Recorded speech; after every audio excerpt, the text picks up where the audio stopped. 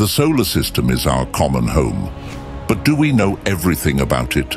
For decades of astronomical research, representatives of mankind have visited only the moon for short periods of time, and after a series of flights, missions to the satellite for many years simply froze.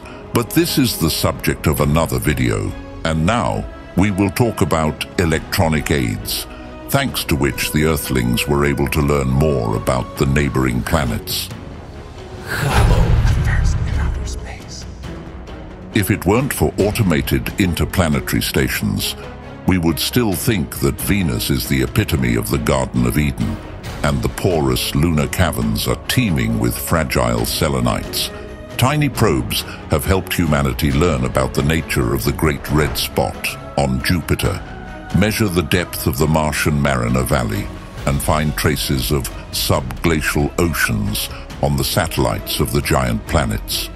What automatic stations have become pioneers in the conquest of hitherto unknown locations? Let's start with the nearest object, the Moon. The first to land on its surface was the Soviet apparatus Luna 2, which at the same time became a pioneer probe that visited another celestial body. By the way, the predecessor of Luna 2, the Luna 1 probe, which never reached the surface of the satellite, became the bearer of a special record. It became the first spacecraft to exceed the second space velocity. But apart from measuring solar wind parameters and delivering Soviet paraphernalia to the satellite, the primitive and static probe was unable to do anything. But the follower of the above-mentioned AMS, Luna 9, has achieved much greater success.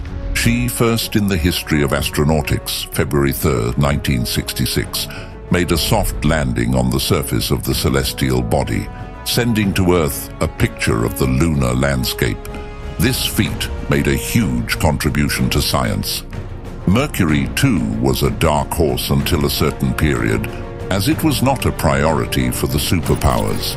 It still remains the least known planet of all the members of the solar system. The first probe that approached the planet at a record 320 kilometers was Mariner 10. It was his photos. The probe somehow miraculously managed to cover 45% of the surface of the celestial body, allowed to say that at the pole of hot Mercury accumulate ice blocks. The activity of the second probe, which entered Mercurian orbit in 2008, was more fruitful. Messenger took thousands of images of the planet's surface, which allowed scientists to create a three-dimensional map of the celestial body. The spacecraft confirmed the presence of ice at the Mercurian poles and detected a significant shift in the magnetic field caused by unknown causes. But the most iconic feature of Mercury, multiple black spots of inhomogeneous structure and unclear origin. Based on this, astronomers suggest that the planet is not as simple as it may seem at first glance. In 2015, Messenger, like a fanatical kamikaze, collapsed on the surface of Mercury, leaving behind a crater 15 meters deep. And what about Venus, our silent neighbor, shrouded in a multi-kilometer layer of poisonous atmosphere? It too was not neglected. At different times to the planet sent several AMS, which with varying success photographed its sulfur rain-streaked surface. After unsuccessful attempts that resulted in the probe's crashing, Venus 7 was the first to make a soft landing on the planet's soil.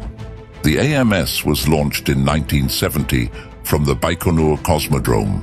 When, 120 days later, the device landed on Venus, it transmitted information for 53 minutes, including 20 minutes on the surface.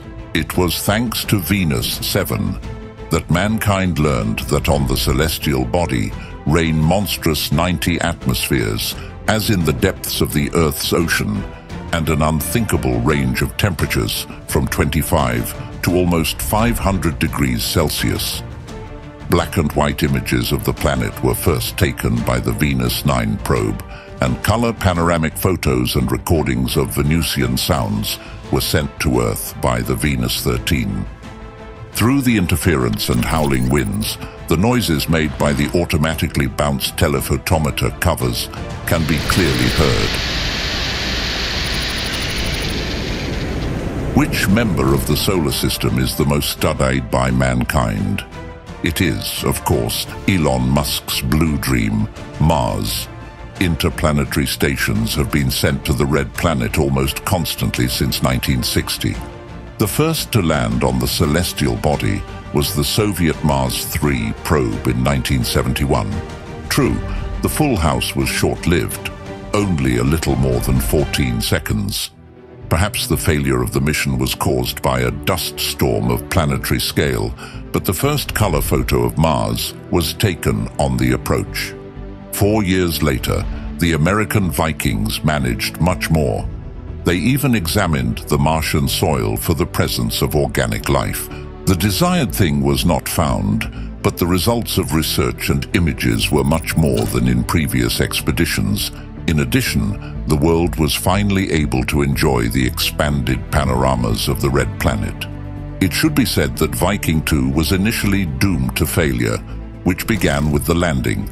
The device landed on a rock and, in addition, burned out the soil underneath it, which was later to be investigated. It worked until 1980, while Viking 1 remained in business for 2 more years and went out of business not by its own will, but because of a ridiculous error of a Space Center employee. What can be said about the planets of the outer solar system? After all, these objects are too far from Earth, if we take into account the development of modern technology. Nevertheless, several interplanetary vehicles have visited them, some in transit, others as permanent companions. First are Pioneer 10 and Pioneer 11, which passed by Jupiter in 1974-1975. They sent only a few low-resolution images back to Earth.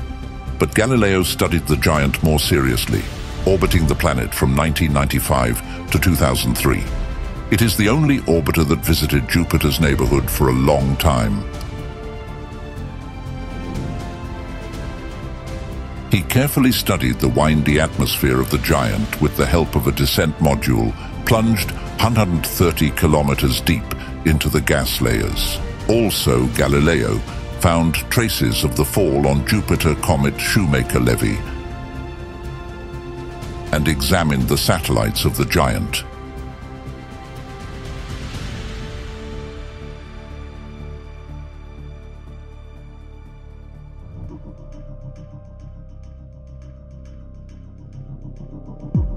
In particular, on Europa for the first time were found traces of subglacial ocean. This hypothesis is being developed to this day, although this idea was pushed by scientists, still Voyager. Galileo found its teeth in the bottomless Jupiterian atmosphere, that is, literally burned on the job. Saturn, Uranus, and Neptune are even farther away, so to them, Earth vehicles did not reach? Not so. Past these planets flew the legendary Voyagers, which have now left the solar system and are heading to locations where only the all-seeing eyes of powerful telescopes can look. Previously, Voyager 2 has managed to detect on Triton a satellite of Neptune, bubbling geysers, rising hundreds of meters above the surface.